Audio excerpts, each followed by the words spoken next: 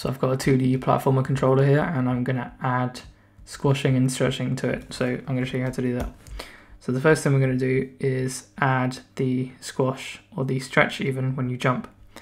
So if I come into our jump code here, which is this one, and I'm going to add sprite 2D.scale. So we're going to alter the scale of our sprite. So we're going to get the effect, and we're going to put 0.7 and 1.3. You can change these numbers to be whatever you like, but I found that this works well.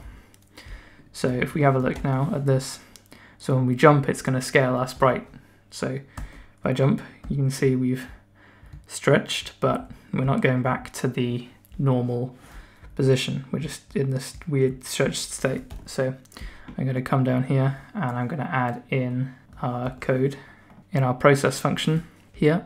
And what this is going to do, this is going to take our scale for each the x and y, and we're going to move back to 1.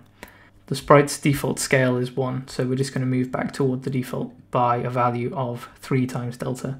You can change this to whatever you want. Again, it's just make this bigger if you want it to be faster, and make it smaller if you want it to be slower. So I'm going to set that to 3. So we'll have a look at this now. So if I jump, and set this to 1, so a little bit lower. So as you can see, there's a subtle stretching effect when you jump. The next thing we're going to do is add the squashing when you land. So to do that, I'm going to add a new variable called wasAirborne. And we're going to set that to false by default. And we're basically going to use this variable to keep track of when the player lands. So I'm just going to rework my process function here to take into account the new wasAirborne variable.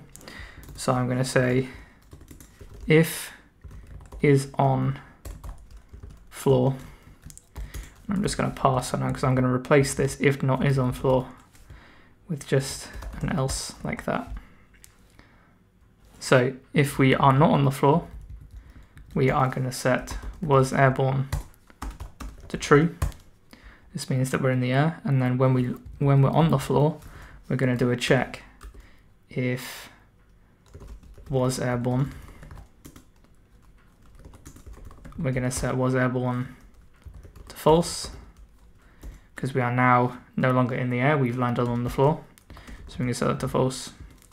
And now we're going to squash our sprite. So sprite2d.scale equals vector2 of 1.3 and 0.7. So it's the opposite of the other one.